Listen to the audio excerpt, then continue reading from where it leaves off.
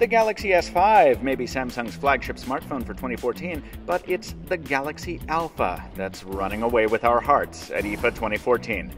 Join us for a quick trade show comparison from Berlin.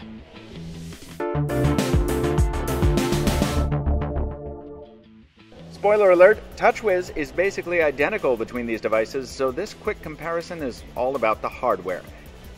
It's not just a difference in size, but footprint definitely plays a part. The 4.7-inch display on the Alpha is just a touch smaller, but it makes possible a hugely reduced footprint on the Alpha compared to the 5.1-inch S5. Really, it's more the material and build differences that make the Alpha so special.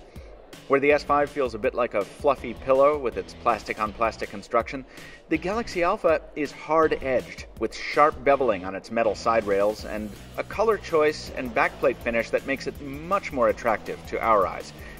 And the fact that you can wrap your whole hand around it is a great bonus if you value one-handed use with your pretty fit and finish.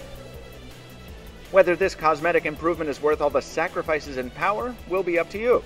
The resolution comes down from Full HD to 720p on the Alpha. The Snapdragon on the S5 gets transmuted into an Exynos Octa. The camera takes a step down from 16 to 12 megapixels.